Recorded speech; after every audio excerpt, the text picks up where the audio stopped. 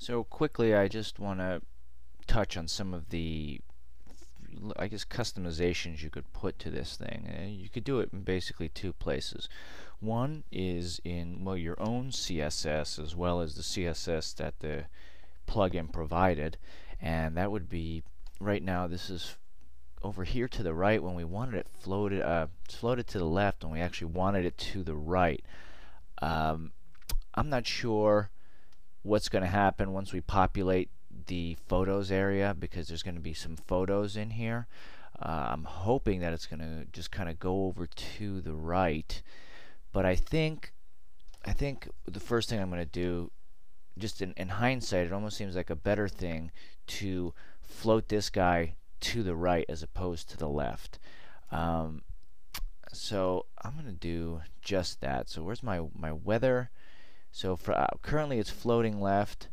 I'm just going to float it right. I mean, there's really nothing, I don't have anything invested right now in it floating to the left, so that's cool.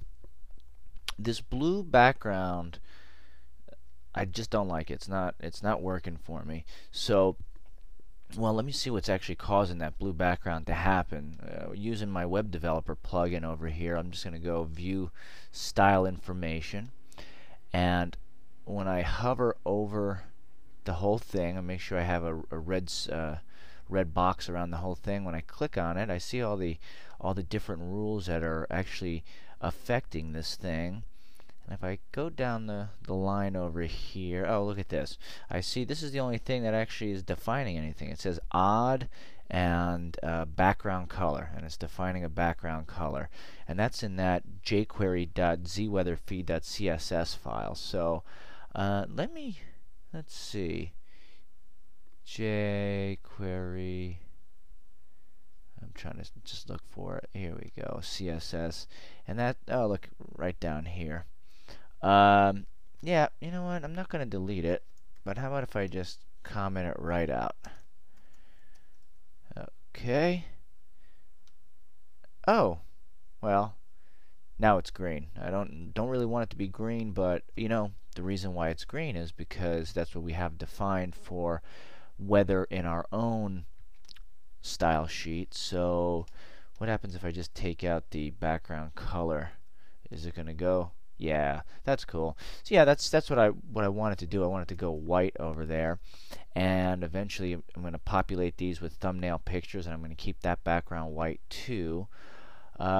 Actually, so far this looks great. You know, it's got a little cushion over here, which I like, and that's just some basic CSSing over there, moving it around, and you could even, you know, obviously you could change all this text to whatever color you like. For right now, for me, it's fine. I'm doing small changes, not the big ones.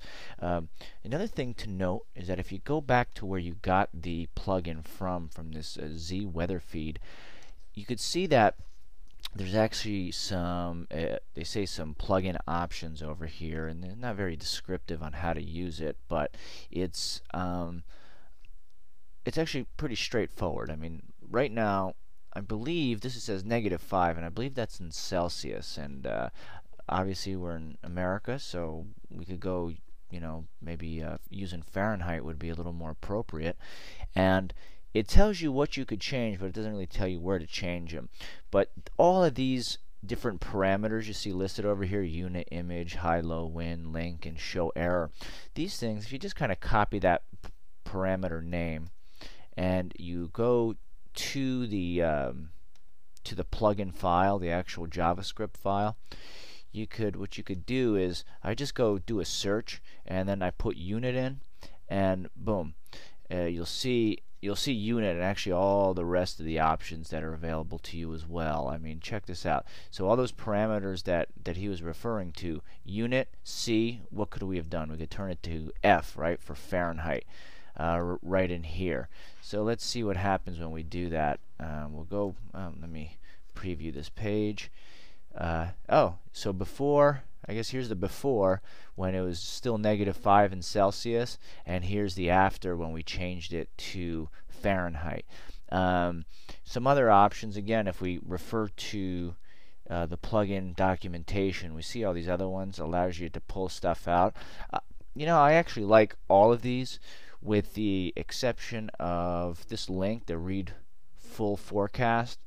I don't know. I mean, I guess it's cool, but I just figure, maybe I'll just keep people on my page. And if you look right there, the link parameter is what you could set. By default, it's set to true. Well, let me show you what happens when we set it to false.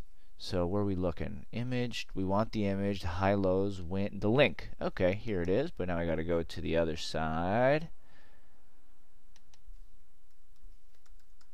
Okay, no syntax errors, so that looks good. Now let's see. I'm going to refresh this one. So this is now going to disappear. Cool. Look at that. So there's after you've pulled this thing for yourself, you could see that there's although there's not a whole lot of customization you could do, there is some, and if you could figure out how you want to tweak this specifically for your own implementation.